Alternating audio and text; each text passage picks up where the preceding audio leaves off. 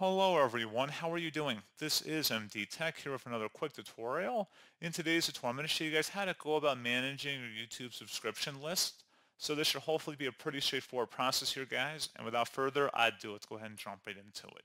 So just sign into YouTube, and on the left panel, there should be an area. If you don't see anything, just click on the little hamburger icon on the top left.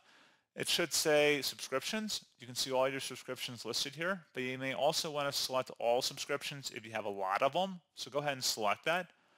It'll list them all out here, and you can sort by up at the top which has the newest activity. You can do alphabetical order as well. And if you want to unsubscribe from any of them, you can just click the little icon next to their account, and you can select unsubscribe, as well as just turning off notifications, so you don't necessarily have to unsubscribe, but you can just disable notifications.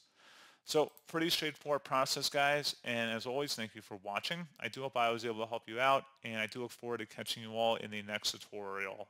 Goodbye.